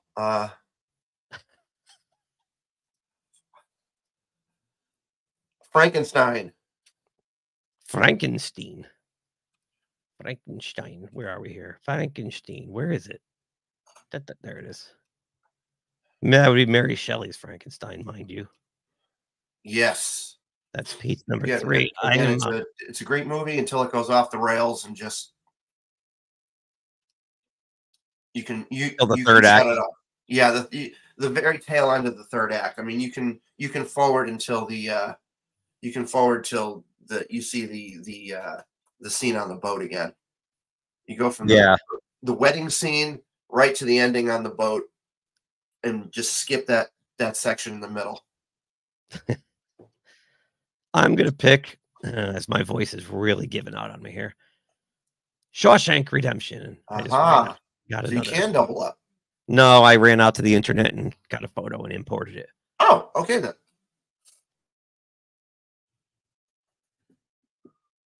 You're muted. I muted so I could cough. Sorry. Oh, okay. I'll do that with True Lies too at the end. So, number 2. Ooh. Ed Wood.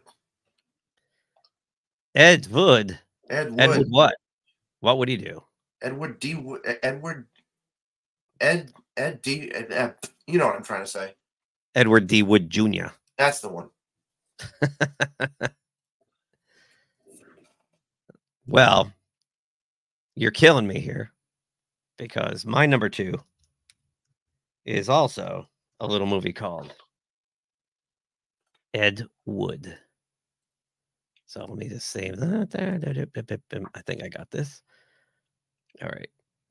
And then choose file. I am also picking Ed Wood as my number 2. Pull the string, man. Pull the string. Pull the string. I had fun when we did that when I played Johnny Depp playing Ed Wood playing our professor in our tribute. Well, it was all the Angora that you were wearing. That's what it was. So I'm guessing your number 1 and my number 1 also match. Pulp Fiction. I don't know that one. Pulp. Was that in 1994? Maybe. It's. It was the clear and obvious choice. Plus, you let the cat out of the bag at the very beginning. Yeah, well, I like cats. Nice going, Pedro. So my number 1 is a little film I like to call Pulp Fiction. So our top couple are almost the same. So we have Shawshank 3 and 4. Yep. We have the same number 5. So our top 5 is pretty darn close. Pulp Fiction, Ed Wood, Shawshank, True Lies. You have Frankenstein. I have Quiz Show. So that is our list. So our honorable mention, Star Trek Generations, Dumb and Dumber. Our number 10, The Santa Claus and Clerks. Number 9, you have Interview with a Vampire. I have Speed. Number 8, Forrest Gump, Red Rock West.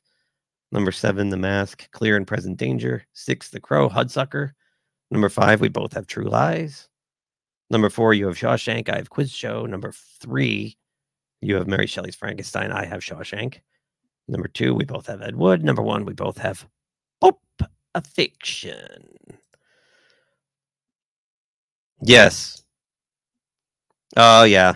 Yes, I keep telling my daughter, like, pick a movie. You see that shelf over there? There's not a crappy movie on there. Okay, Cannonball Run's on there. Ah! Other than that. Yeah. I mean, seriously. Martin Landau. Again, transformative role. So, Very anyway. little makeup from what I remember. Yeah. I think it was the nose and They the did eyebrows. do the nose and the hat. And the chin. He did do the nose and the hat. Yeah. The chin. He had a little dimple in his chin. Yes. But very little makeup. Yeah. It was you had to be double jointed and Hungarian. Is that how you do that? How do you do that?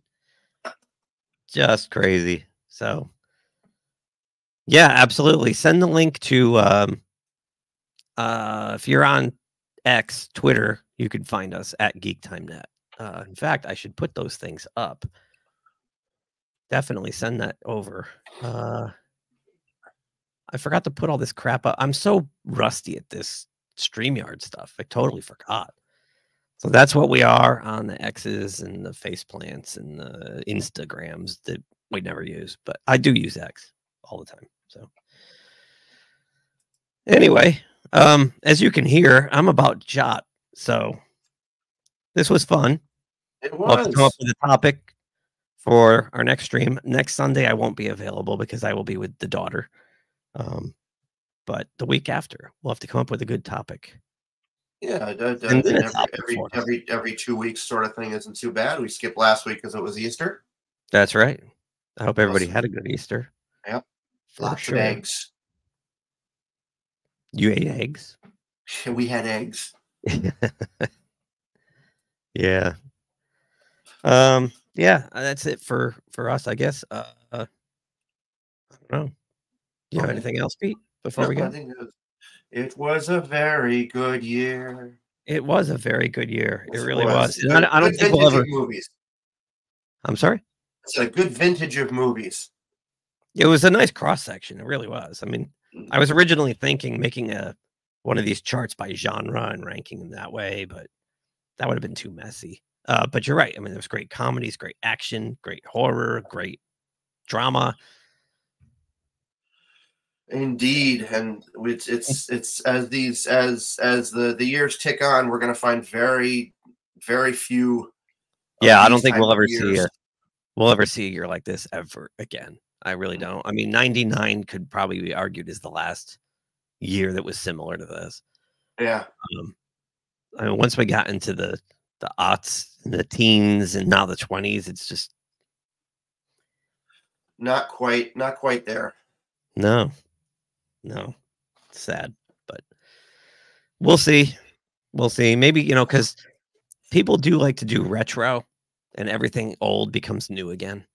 That's And true. maybe we'll have one of these. To me, the studios have to be able to trust the auteurs. They've got to let the auteurs back in because the ones that are out there now are aging, and when they're gone,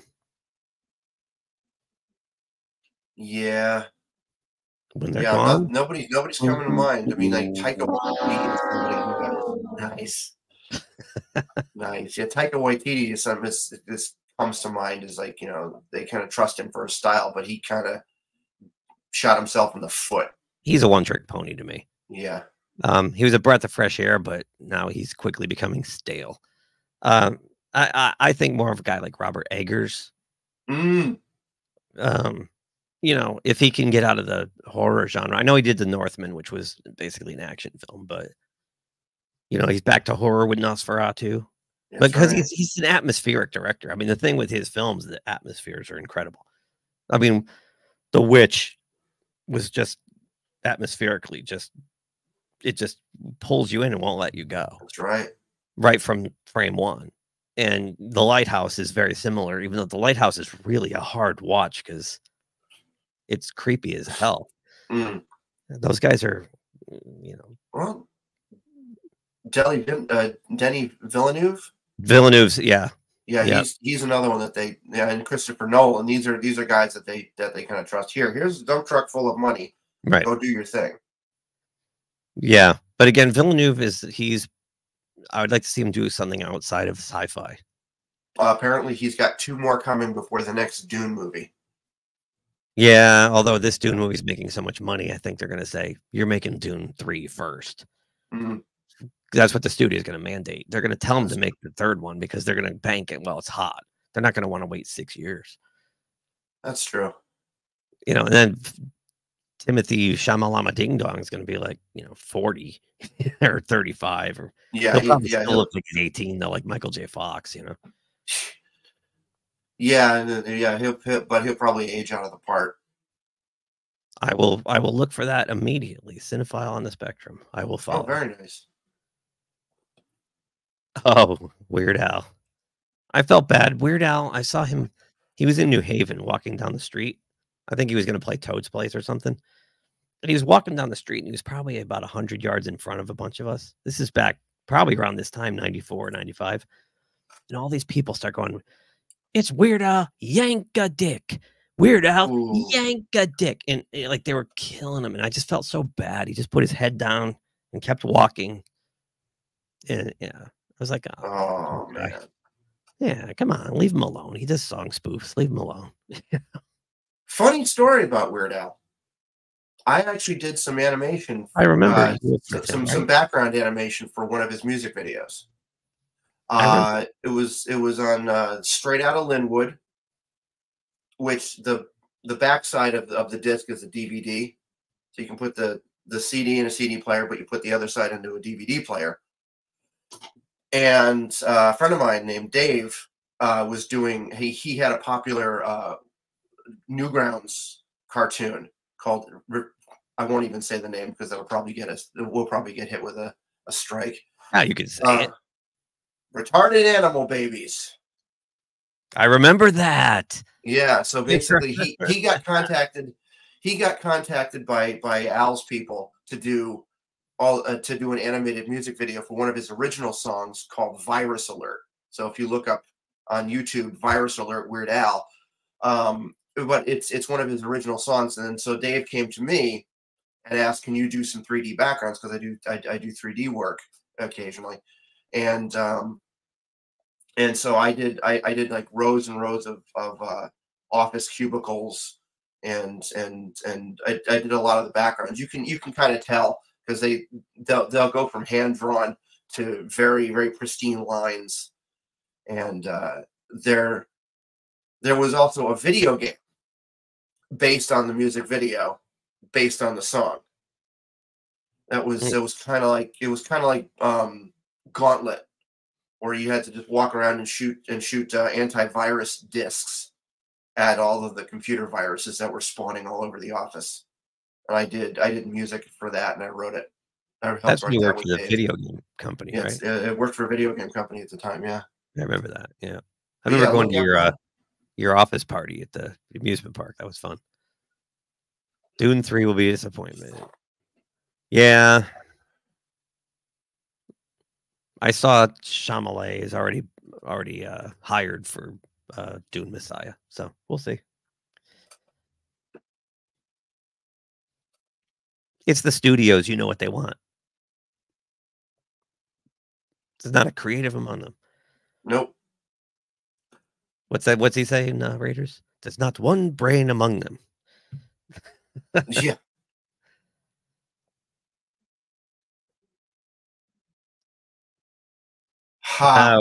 Stacy. We used to have Stacy on the show. Stacy was great. But yeah, no, I'm not sure what we have a handy nerdette. I have to think about that. If you know any, send them our way. There you go. Now we could reach out to Stacy. She might not be doing anything.